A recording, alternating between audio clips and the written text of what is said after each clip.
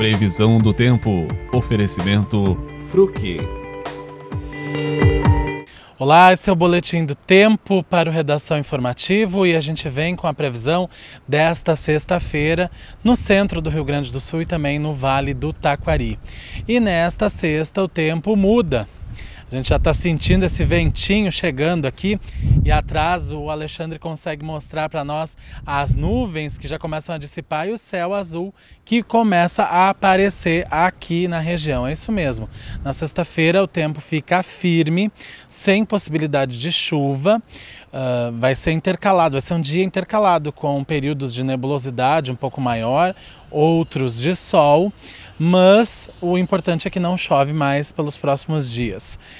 As temperaturas também vão baixar bastante, vão cair em cerca de 10 graus, comparando assim na terça-feira que a gente teve mais de 30 graus e com o que a gente está sentindo nesta quinta-feira e também amanhã, na sexta-feira.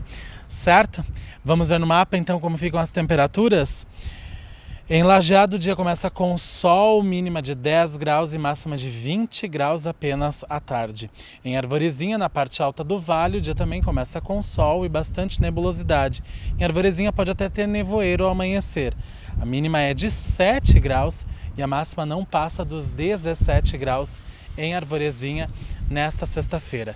Este foi então o Boletim do Tempo. A gente retorna na próxima edição do programa com a previsão completa do tempo para o fim de semana. Eu, se fosse você, não perdia não. Até lá.